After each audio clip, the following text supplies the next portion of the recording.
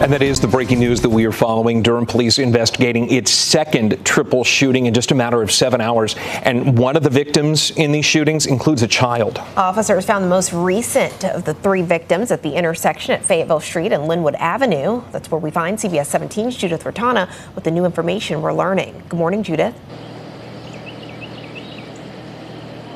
Good morning, Bill and Brea. This is that intersection of Linwood and Fayetteville Street where you all mentioned that the closure is happening. Obviously, still a pretty big scene here with officers arriving at around 3:30 a.m. at the report of 3 people being shot here. We're told a woman is in serious condition. The 2 other victims are men. They are expected to be okay. We're told they have non-life-threatening injuries. All 3 of these people were taken to the hospital.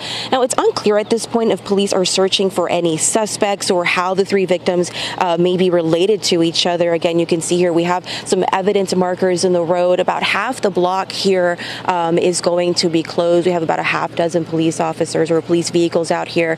Of course, this investigation is still underway. Now, anyone with information is asked to contact Crime Stoppers. Tipsters can remain anonymous. Again, 3 people being shot here on top of the other 3 that you mentioned were earlier or, last evening. So we're still working to get more information on the current condition of those 3 people. Again, we're told they did go to the hospital. Not sure exactly what the extent of those injuries are. However, we will be continuing to ask Durham Police for more updates on this case. We're now live in Durham. Judith Rotana, CBS 17 News. All right, Judith, thank you very much.